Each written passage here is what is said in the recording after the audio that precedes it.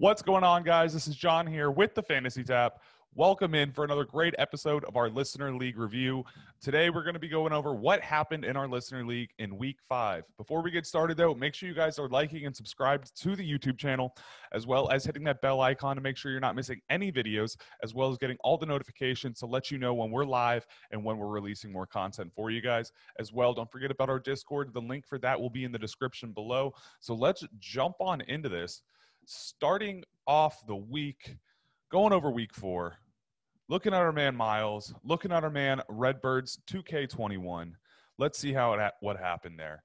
Miles did lose 100 to 107, keeping it close, falling from 2-1 down to 2-2. Redbirds going up to 3-1, moving his way up the league. What really worked out here for Redbird here seems to be the fact that his running back, Austin Eckler, had a great day, as well as playing Devonta Smith. And what really hurt here for Miles is just the fact that Peyton Barber had absolutely no work this week. DJ Moore was able to almost carry it in, but just looking like he just had a lot of underperformances from other players on his team. Not a lot to save him there, but what really stands out is the fact that he really does not have much else on his bench. If he had played J.D. McKissick over Peyton Barber this week, that would have been a win, but hey, you got to do what you got to do. Let's get over to one of my favorite games of the week so far. We actually have Cops and Rogers going up against TK Brad Hinton. And Wilson 27, congratulations, bro. You got your first win of the season, and not only did you get your first win, but you dominated the week, so congratulations there. Had an amazing day playing Aaron Rodgers, Jonathan Taylor, playing the start of the week, Cordell Patterson, as well as Dawson Knox and Deebo Samuel. The man just had everyone you wanted to have starting this week. It really stinks for Brad because he would have won a lot of the other matchups had he been playing almost anyone else in the league. He did have a very solid day with Matthew Stafford. Clyde Edwards-Helaire did a lot. Alvin Kamara's floor of 12 points will always get you by somehow. Only really not getting a lot of work out of George Kittle this week, but still not enough to overcome the 50-point deficit in which he lost, and then didn't really have enough on the bench to make up there either. It's looking, though, like he might be a little weak at that wide receiver grouping, playing Royce Freeman in – oh, I'm sorry, that's his bench. Moving on to the next people. I'm sorry. That means Wilson will be continuing at 1-3 going forward, and Brad Hinton's batting 500 at 2-2 currently in the season. Moving on to the next game, we got Aaron Frogers fan club going up against Team PNW. PNW taking his third win of the season, coming into the week at 2-1. Aaron Frogers fan club did not bounce back, coming in at 1-2, leaving at 1-3. And what really, really hurt him here is the fact that the Minnesota Vikings offense just did not perform. Kirk Cousins really taking a hit there, only 13 points. When you lose by 16, all it would have taken there was a halfway decent day from Kirk and maybe a halfway decent day from DeAndre Swift. We're going to give the chalk there to Dalvin Cook coming into the week a little bit late. Wasn't really expecting a lot from him, and you didn't get it. Now, PNW did have an amazing did have an amazing lineup this week, playing Russell Wilson, Ezekiel Elliott, and then getting those touchdowns from James Robinson, as well as the only relevant Vikings player this week, Justin Jefferson. So very, very great day for him. Looking at their benches, though, I don't really see a lot of depth for either of these teams, so they might want to continue to play the waivers. It does look like he does have A.J. Brown on the bench, so that was a smart play last week. We'll have to see if he can bounce back next week. Aaron Frogers, 1-3, looking for that 2-3 next week. And what was an absolute blowout. We had Cam Newton's burner phone started off the year very, very hot and has just disintegrated, giving KBKC 79 his first win of the season. Congratulations, KBKC. We no longer have any undefeated nor winless teams in the league, so we're keeping it pretty balanced. What happened here for Cam Newton's burner phone is he got the Justin Herbert play. That was a great one. What really stunk it up for him, though, is both of his running backs combined for less than 4 points. Kenyon Drake only getting 1 carry, and then Chris Carson just barely being used. Keenan Allen underperformed. Julio Jones didn't even perform. Juju Smith-Schuster wasn't even there. TJ Hawkinson tight end 15 on the week. And then Marvin Jones, again, nothing. He only scored 51 points this week. It is not looking good right now. He is in need of Christian McCaffrey, who is sitting happily on his bench right now. And as soon as he comes back, could be in for a much better season. KBKC only had to score 94 points and walked away with the lead. Very happy for him there. Congratulations on your first win of the season. He does have a lot of depth on his bench, having Sam Darnold sitting there, and we might even have something coming from Flash Gordon here this week going into Kansas City. So we're going to look forward to him possibly moving up into that 2 and 3 as well. Moving on to the next one, Team Suck It Easy, continuing the dominant drive of just demolishing players. This was an absolute shootout as far as fantasy goes. The Banana Stand putting up 127 points against his 134 from Team Suck It Easy. Both quarterbacks had a solid day. Patrick Mahomes absolutely lighting it up. Derrick Henry in his 150-yard game plus his one touchdown, obviously going to do a lot for you, but barely outscoring Najee Harris, keeping it still close at this point. Trey Sermon did not outscore Joe Mixon. It's okay. Both of them had moderate days, but what really, really helped him out here was the fact that both of their defenses balled out. Banana Stand coming in with the Bills defense, who put up 24 points on the week, but still with that 14-point extras. David Montgomery's 2-touchdown game adds a lot to Suck It Easy over here. So you're really going to have to look for Team Suck It Easy to just continue to dominate. I mean, the roster's looking absolutely spectacular. He does have some depth on his bench that he's not touching yet. Brandon Ayuk could be looking for a little bit of a bounce back.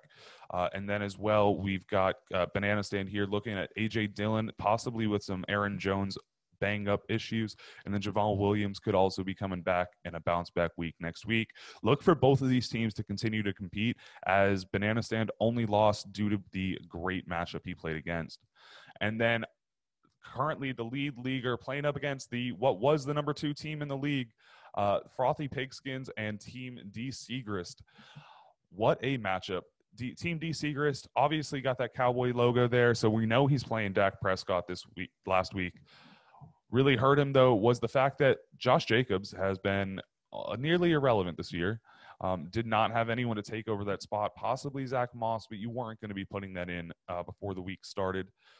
Nick Chubb had a meh day. Amari Cooper performed to expectations, did not really ball out, but the problem is he was going up against Tyreek Hill in his 3-touchdown, 186-yard game. And anytime you have a receiver put up 40 points against you, it really, really hurts. Team Frothy Pigskins was the one that did the 0 RB strategy and has already found some replacements there.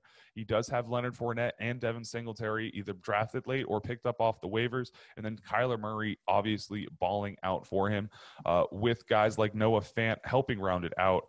Had our guy Segrist played no one else, he had no chance of winning. It was just a domination. Congratulations, Team Frothy Pigskins. And just look at this guy's bench. He's got Marquise Brown in here, who's been a top 12 wide receiver on the year. He's got Brandon Cooks in here, who's going to have some huge games depending on the matchups. And continuing in with these receivers, CeeDee Lamb, Tyreek Hill, Cooper Kupp. It's just way too much to have to fight against. It's going to be hard for teams to beat him, and we might see him continue to dominate as we move forward toward our grand prize of this signed Kyler Murray helmet. So let's run down the rankings really quick. Like I said, Frothy Pigskins is the absolute winner or leader in the league right now, putting up 545 points so far. Team Suck It Easy coming in as a solid number 2, followed by Redbirds. All 3 of these teams, I believe, are 3-1, as well as PNW 360. Moving on to the 2-2 teams, we've got the Banana Stand, Team TK Brad Hinton, Miles 707, and D Segrist. All of you guys well within a win of catching up and being a top 4 team. And then we've got the bottom of the barrel, the 1-3 teams who are all very hopefuls. All of their teams looking pretty solid, especially Wilson, who just led the league in points this week, coming in at 1-3 and leading the bottom group. Cops and Rogers. So Wilson, continue to get those wins in, and you will absolutely see yourself shooting up very, very quickly, moving into those playoff spots. On to number 10, we got Aaron Rogers Fan Club, only putting up 394 points this season so far. but fighting against 518. So he's really had a rough time so far. Number 11, we got Cam Newton's burner phone. Again, a team that's been having some struggles with Christian McCaffrey out. And then Team KBKC took some shots in the draft and is a fun player, likes to take his own shots, doesn't follow what all the other people are saying, and sometimes it works out for him like it did this week. So congratulations, guys, on everyone that won. Everyone who lost, make sure you hit those waivers. Actually, let's check out on that. So we did have a trade happen in the league this week, and it was Wilson and PNW 360 swapping T. Higgins for Damian Harris with straight up. I'm going to say I like the T. Higgins part of that, especially if he comes back healthy this week and Joe Burrow continues to be a monster. Then we also had some players hit the trade block. Logan Thomas and Calvin Ridley, either some guys are starting to lose their faith in him or they're just trying to sell him at the high that everyone else has expectations of a bounce back for both of them. Going on to the waivers of the week, 58-week podcast picked up Damian Williams in a very, very heavy bidding war. We've got 85% of the fab budget spent on just Damian Williams, someone that might only be coming in for a handful of weeks. But if you need that running back, that is someone you want to make sure you grabbed because he's looking at possibly 20 carries coming into this week. Laviska Shenault was picked up, dropping Derek Carr, Wilson 27, making those moves at the skills position. Miles picking up Kenneth Gainwell and dropping Sony Michel, apparently not liking what's happening with that number 2 running back for the Rams after that negative game. And then Fantasy Tab Groupie is continuing to stream defenses, picking up the Dallas Cowboys, going up against the Giants this week. And surprisingly, there was more than one bid on this. Wilson bidding $1, trying to make something happen there, not expecting anyone to pay up for it. But congratulations on that pickup there, Frothy Pigskins. And then obviously we got Oriole Boreal dropping the Bengals defense, picking up the Steelers this week as they're going to be going up against Denver, looking for Drew Lock to throw some interceptions and possibly some fumbles. And then we got Miles picking up Brandon Bolden, dropping Peyton Barber after that 1 carry game. Gonna have to say I agree with that pickup there. And hopefully he does a little bit better than Barber did for you. And then we got Oriole Boreal grabbing the tight end, Dalton Schultz, one of the guys that Mike has as a streaming option for you that he's very fond of, as well as someone he's trying to trade for because of the fact that he is looking to be a very consistent tight end, as well as getting those touchdown targets. And then we got KBKC coming in with 2 picks here. We got Jamison Crowder picked up with no one to drop, as well as picking up Jonnu Smith and dropping Pat Freiermuth. I'm going to have to see how that works out for you, bud. That is an interesting mood, but hey, you got to do what you got to do. And then finally, we got Van Jefferson being picked up by Miles, dropping J.J. Taylor, again, looking for that running back in New England who is going to be the one that can put in some points for him. So make sure you guys are staying tuned and interested in this league. We do have some great matchups next week. Cops and Rogers going to be getting a matchup against Team Miles, looking for that second win. We got Team TK Brad Hinton going up against Redbirds 2K21. And then Aaron Rodgers Fan Club going up against KBKC, the battle of the 1 and 3s. We're going to have someone leave this with 2 wins. Wow. One of the final ones, we got Cam Newton's burner phone going up against Team PNW 360. So this is a big statement game for Newton's burner phone. We might have to see him put up a lot of points going up against Team PNW 360. He's going to be someone that has been putting up a lot of points every week. Look to have to put up possibly 120 to 130 this week, Cam Newton's burner phone. Team D Segrist is going up against Team Suck It Easy. Another statement game. Segrist having a couple bad losses in a row, going up against a team that's been absolutely dominating with their rosters, though. I do think that either team has a very good chance of winning this one. We've got Dak Prescott going up against Burrow. We've got Derrick Henry and Joe Mixon versus Nick Chubb and Josh Jacobs. And then a very healthy stack of wide receivers with Amari Cooper, Stephon Diggs, Cortland Sutton up against Adam Thielen, Tyler Lockett, and Tyler Boyd. And then Mike Williams coming in as the flex position. I think Segrist might have this, unless for some reason we see a repeat of last year when DK Metcalf got shut down by Jalen Ramsey and Tyler Lockett was the only available option for Russell Wilson, and Tyler Lockett just balled out. And then finally, on to week 6. last game of the week, we got the Banana Stand versus Team Frothy Pigskins. Again, this is going to be another great shootout game. What I like the most about this one is the fact that he's got Tyreek Hill or Frothy Pigskin has Tyreek Hill, while Banana Stand has Patrick Mahomes. That means anytime Patrick Mahomes is throwing a touchdown, there's like a 40% chance it's going to Tyreek Hill. Pigskins is going to be eating the most of those points, which is great way to hedge your bets there. So I'm actually going to be giving my tip of the cap to Frothy Pigskins in this matchup, looking for him to go to 4-1, and I'm really excited for this week. All right.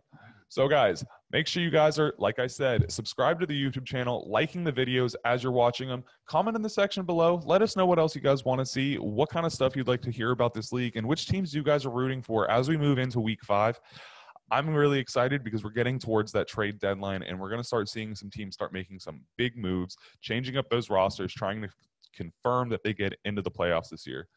Make sure to hit that Discord button, or make sure to hit that Discord link invite where you can join a place for plenty of fantasy football aficionados, players, people, friends, family. It's just a big old family in general. We love each other in there, and we'd love to have you join us. Make sure to hit that link. It'll be in the description as well as the podcast description. Thank you guys again for joining us, and make sure to tune in for next week's episode when we go over what